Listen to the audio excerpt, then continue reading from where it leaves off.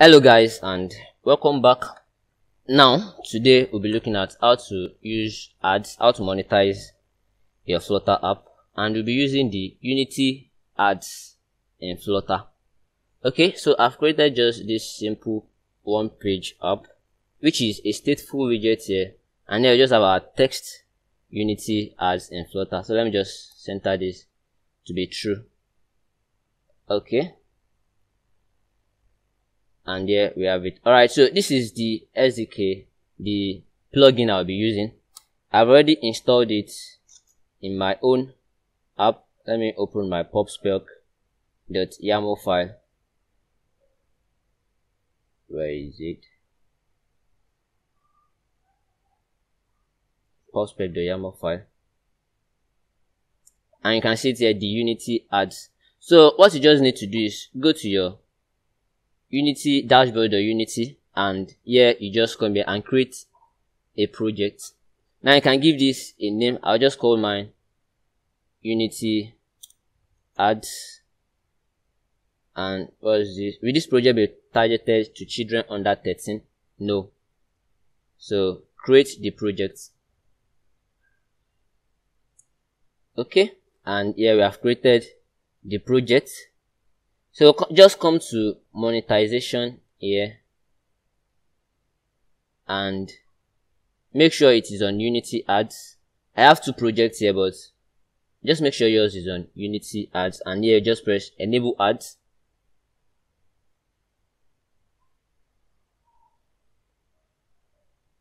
Okay.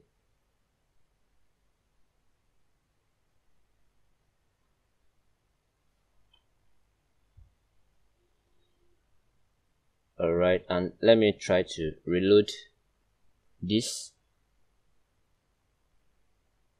While this reloads, let's come here, and after installing your Unity ads plugin, you come to your Android folder here. Then inside your Android folder, you come under this app folder, and then you go inside and come to this build.gradle. And here you set the minimum SDK version to 19. It should be 16 there, but you set this to 19. Okay. So yeah, let's just enable the ads. Alright, so do you want to use ad settings? No, I want a fresh start. And I use third party such as Answers to serve ads to my multiple ads. So if you are using only Unity ads, you just come here, but I'll be using the third party mediation and third party, and just use add mob. I'll just come here and just use not only Unity ads. Okay, and here we should have our IDs. So the first thing you will do here is you initialize. After changing this, you initialize the Unity ad, and you come into this stateful widget here. Under this states my app, you have an override, sorry, wrong spelling, override init state, and here under this super init you have Unity ads dot initialize. So this game ID here will be this. So if you're on Android, you copy this. If you're on iOS, you copy this. Copy to clipboard.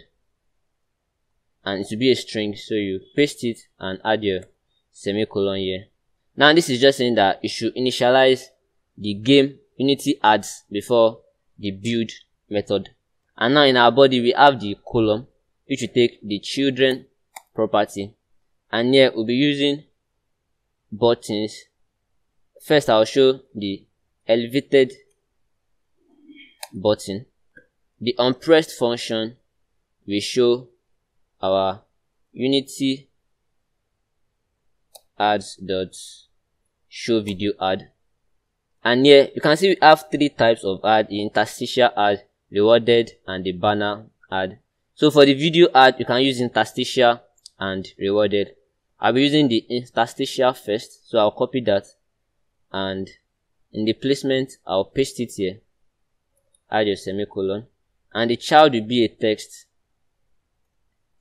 which we say show interstitial add.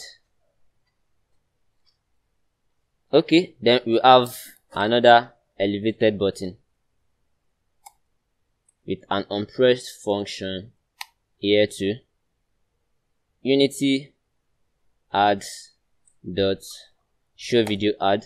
Here you copy your rewarded ID. Ctrl V, and the text will be show rewarded add.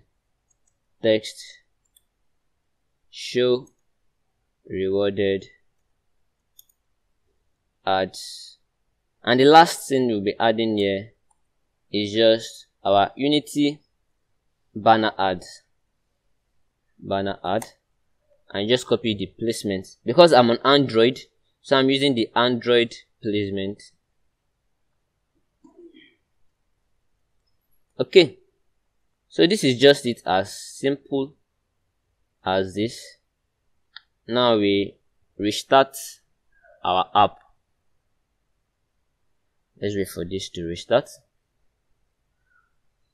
Can see the Unity ads is loading. Okay, and this is it. Here we should have banner ads here, but because my network is slow, it does not load on time. But once we click this button, you should get our interstitial ad. As I said, my network is not fast, but let's wait a few seconds for it to load up and show. Okay, and here it is, our video ad.